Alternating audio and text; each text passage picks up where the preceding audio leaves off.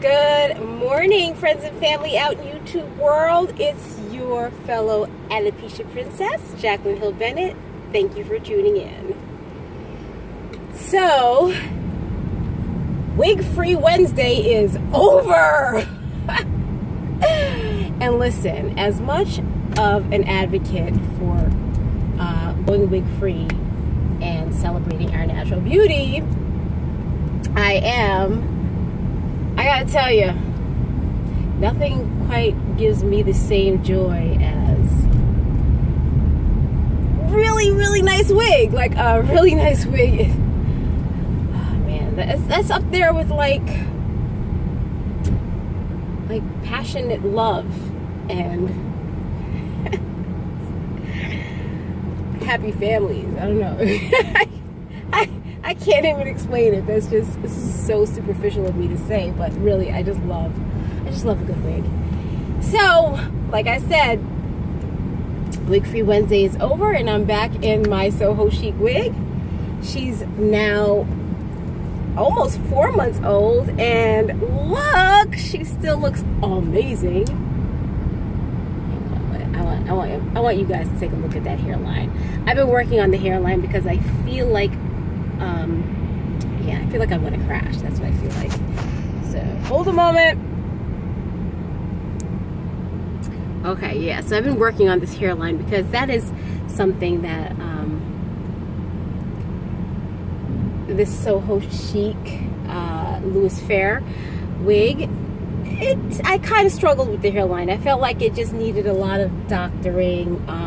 Aside from the fact that I love the cut and I love the quality of the hair, I feel like the hairline could have been a little bit different. I love John Renault's hairlines. I know I talk about those all the time. John Renault makes the best hairlines that I've ever tried anyway. I'm sure there's other ones out there that are just as good or better, but for me, I'm very pleased with them. So anyway, I worked on the hairline and look at it. It's looking great. 4 months old. Ah, girl, check out my Soho Chic. Anyway, so I woke up this morning. Well, I wore her to work yesterday, and I've been wearing her a lot, this Soho Chic wig. So she got pretty dirty. It didn't occur to me that I had probably gone a full 3 or 4 weeks without washing it. Maybe 3 weeks, because I'm not gross, you know. But I had gone a good little while without washing it, and it was starting to look really stiff, and I wasn't getting the movement from it that I should have been getting, so I just washed it. I just put her in the sink with some sulfate-free shampoo, and just a little tiny bit, and then I used my silicone mix as a conditioner, and I let it sit in that after I had rinsed out the shampoo. And I just did that about 2 hours ago. So now I'm heading out food shopping, and I wanted to talk to you guys about wig restoration. So I wanted to do that. I actually wanted to do that wig restoration video right before my husband came home. But when he came home, I just decided I didn't feel like doing a video anymore. I feel like it's weird talking to myself like that. And, he always wants to chat. He likes to be the center of my world when he comes home from work. So it's all good. So I figure when I get home, I will go ahead and show you guys about wig restoration. There's so many things that we do in attempt to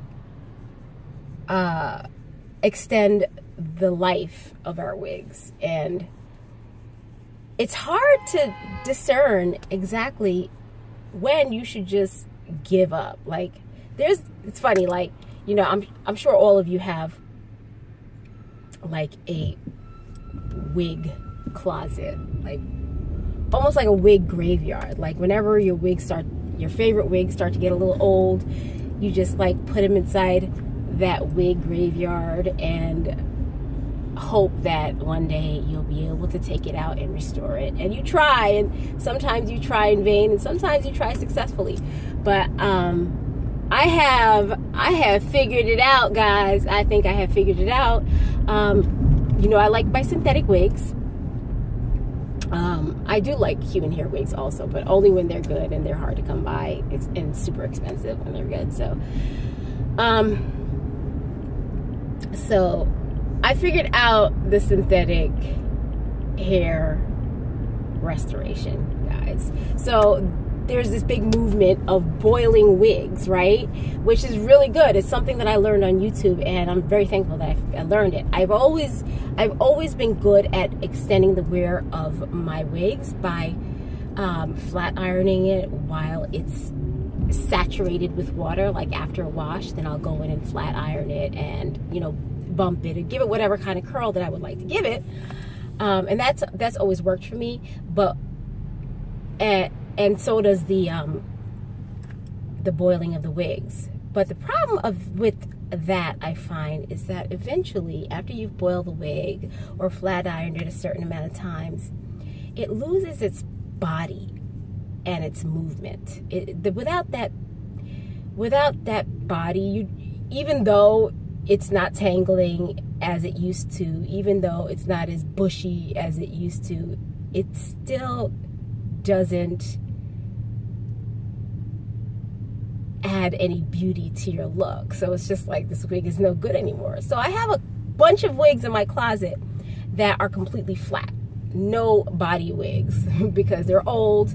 I have this one wig in particular that it is another genre no wig, Zara, which is a very, very popular wig, and I love it. So I had Zara, and I wore her so much. I would swim in her, so she's been like rinsed with chlorine.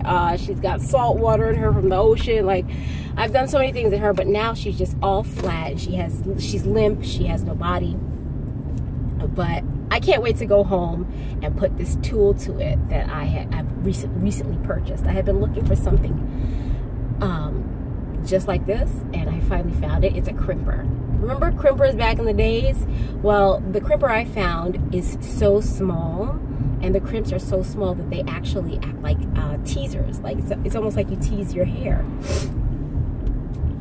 So I can't wait to go home and go ahead and put some body to that. I did it with this wig. It started to get a little limp. And I don't know if I even took the time to show you guys that, because I was probably in a big rush heading to work or something like that. And I didn't have time to record that, but all my body is back. It's nice and full and body full. It's not limp like it was like a month and a half ago when I did that. So I can't wait to show you guys that. So stay tuned, guys, for my next video, and that's when I will show you how to give body back to your old limp wigs. Stay tuned. Thanks for watching.